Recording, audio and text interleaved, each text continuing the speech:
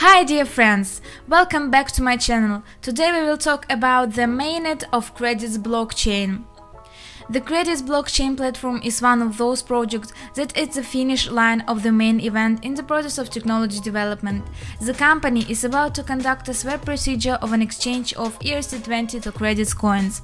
This process will be carried out manually via my either wallet or other wallets and through KuCoin exchange for people who have an account there.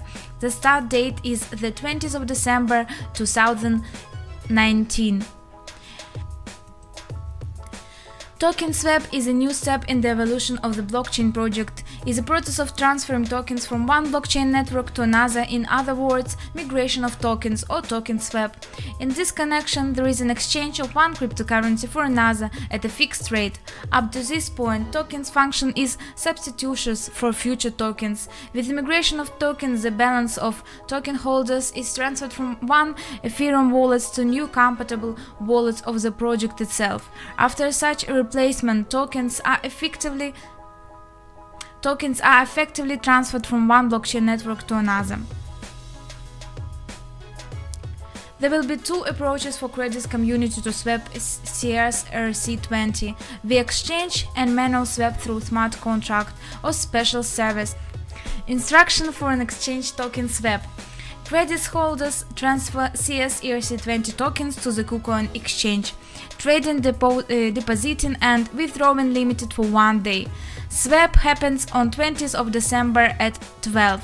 Trading, depositing and withdrawing recommends at 21st of December at 12. Instruction for manual token swap. Everyone who meets the deadline to swap tokens via KuCoin exchange will be able to exchange Credits ERC20 tokens to Credits native coin manually via requesting Credits technical support on infocredits.com. The deadline to finish the swap is 20th March 2020. And dear friends, good news! Credits developers are working on the integration of Credits protocol with hardware wallets like Trezor and Ledger. The undergoing process will be completed in Q1 2020. So that was all the video. Thank you guys for watching. See you next time and goodbye.